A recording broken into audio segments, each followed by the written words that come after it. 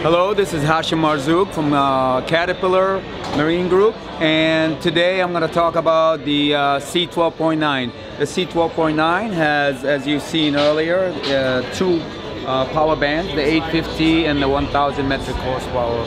This engine runs at 2300 RPM with those two options.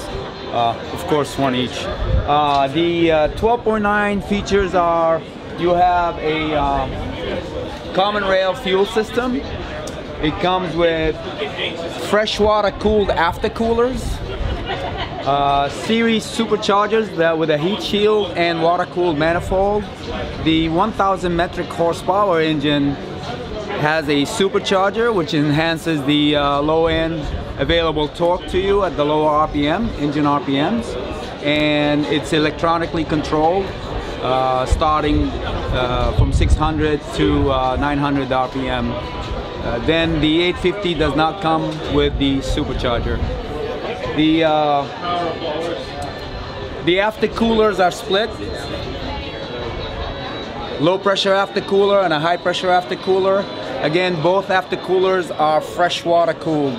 The C12.9 is what we consider a separate circuit aftercooled engine. It uses one common coolant that is separated via dual thermostats and the pressure reduction through the plumbing in the system. So your seawater, which is pumped in the back of the engine for easy access from your sea chest. It's a bronze propeller, so reduced service time. And the seawater goes through the plate heat exchanger that cools the single coolant of the engine, the high temperature circuit, which is the jacket water, and the aftercooler.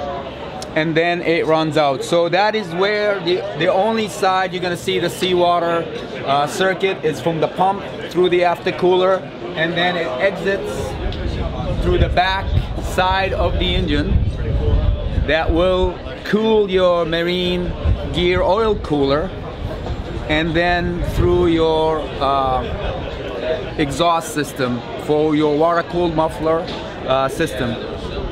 A dual CCV system, an inter CCV and an outer CCV. It also comes with fuel, primary fuel, one fuel cartridge type filter and two lube oil cartridge filters.